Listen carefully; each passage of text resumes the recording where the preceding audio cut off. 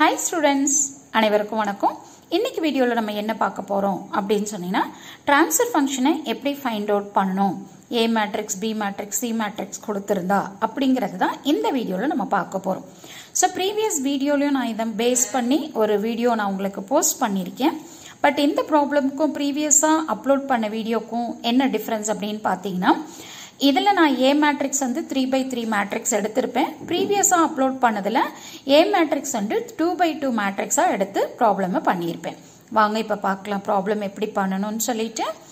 A system is represented by the state equation x bar is equal to ax plus bu, y is equal to cx, where a is equal to 0 1 0, 0 minus 1 1, 0 minus 1 minus 10, B matrix is equal to 0 0 10, C is equal to 1 0 0. Determine the transfer function. So இதில இருந்து உங்களுக்கு என்ன விஷயம் ரெண்டு விஷயம் தெரியணும். என்ன விஷயம் அப்படினு சொன்னீங்கன்னா so x bar இல்லனா x dot. இப்போ நிறைய ஆத்தர் வந்து எப்படி ரெப்ரசன்ட் பண்ணிருப்பாங்கன்னா x dot ன்னு ரெப்ரசன்ட் பண்ணிருப்பாங்க.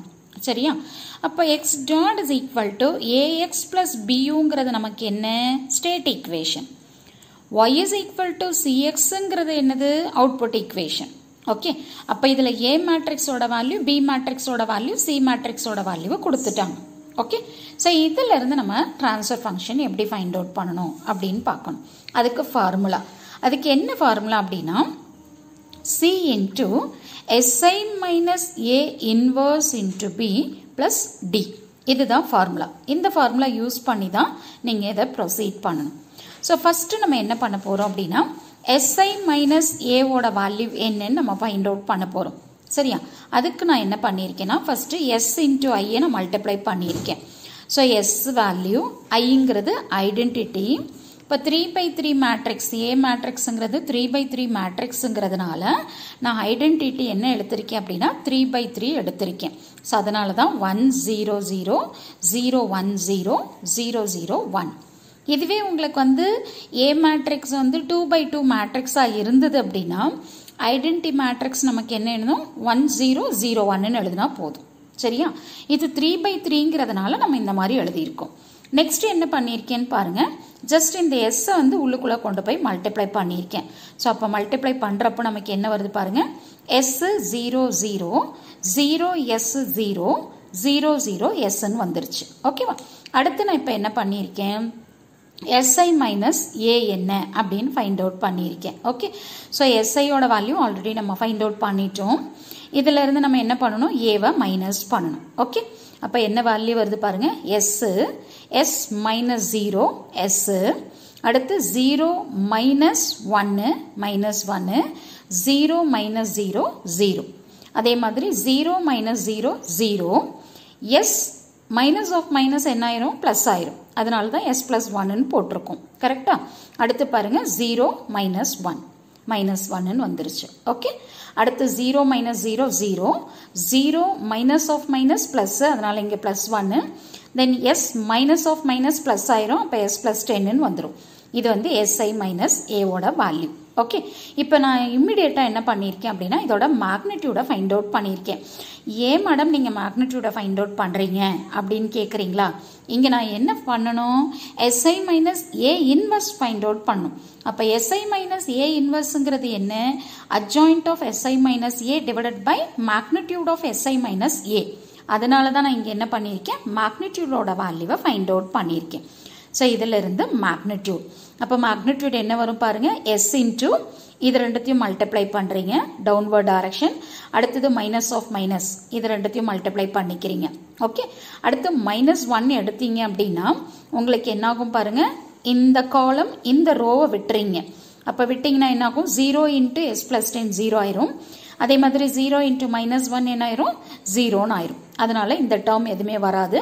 அதே மாதிரி லாஸ்ட் எலிமெண்ட் 0 into anything 0 தான். சோ அதனால அதையும் நீங்க விட்டுடலாம்.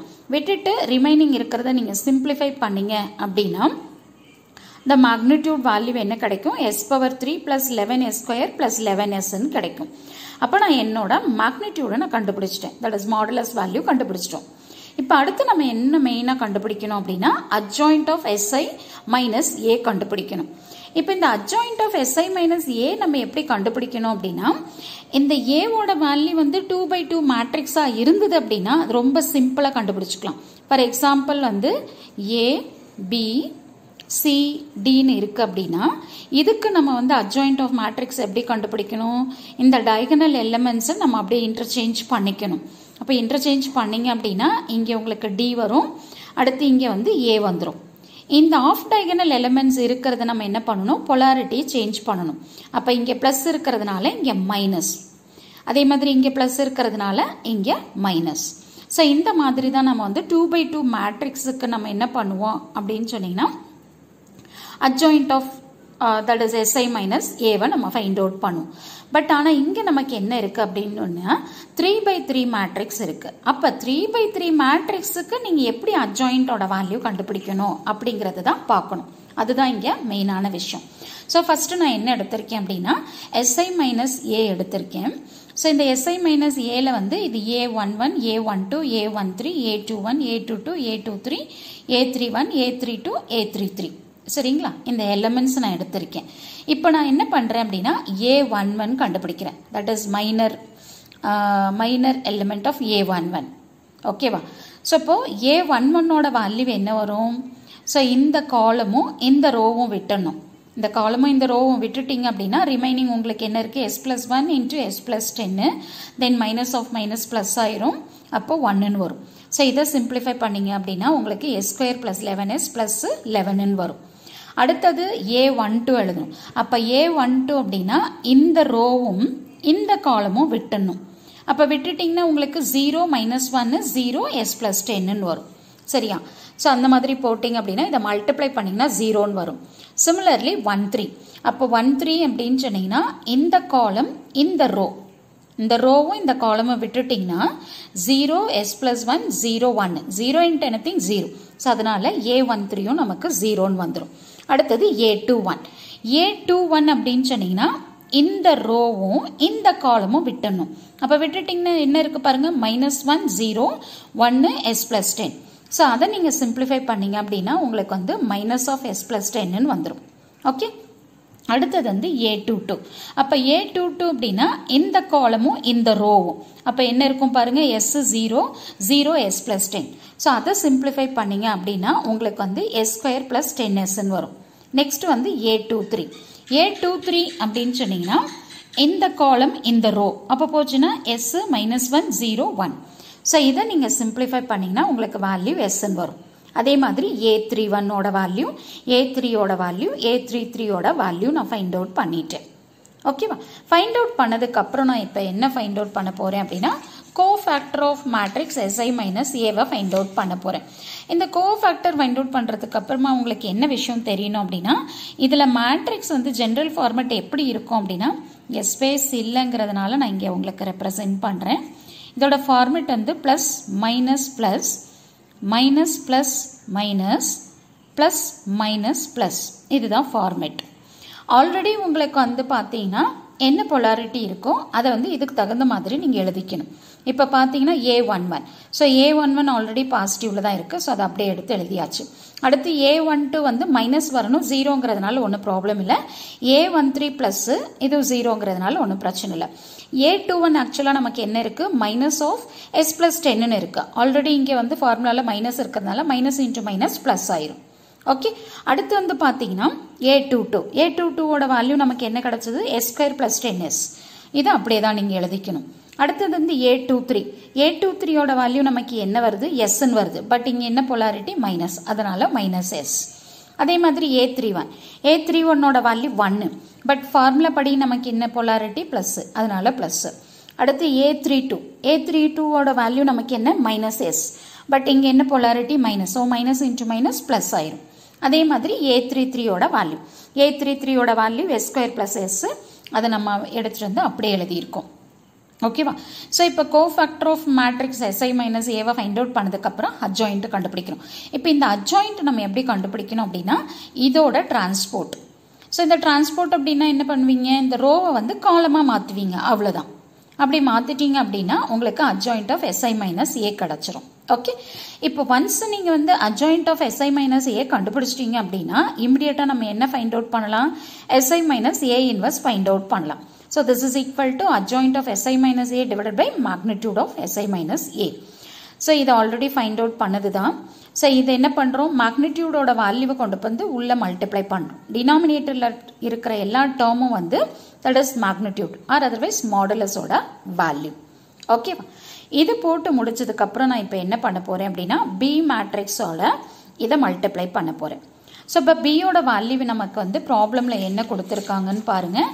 ஸோ 0 0 10ன்னு கொடுத்துருக்காங்க. சரியா? ஸோ இதை கொண்டு வந்து நம்ம இதோட மல்டிப்ளை பண்ண போகிறோம். இதோட இந்த SI மைனஸ் ஏ இன்வர்ஸோட பி மேட்ரிக்ஸை நம்ம மல்டிப்ளை பண்ண போகிறோம். அப்படி மல்டிப்ளை பண்ணுறப்போ 0 into this term 0, similarly 0 into this term 0. அப்போ 10 இன்ட்டு இந்த டேர்ம் என்ன வரும்? 10 டிவைடட் பை டினாமினேட்டர் டேர்ம் வரும்.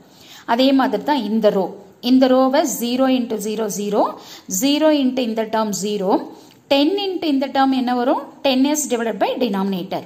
சிமிலர்லி 0 ப்ளஸ் 0 இங்கே வந்து 10 மல்டிப்ளை பண்ணுறோம்.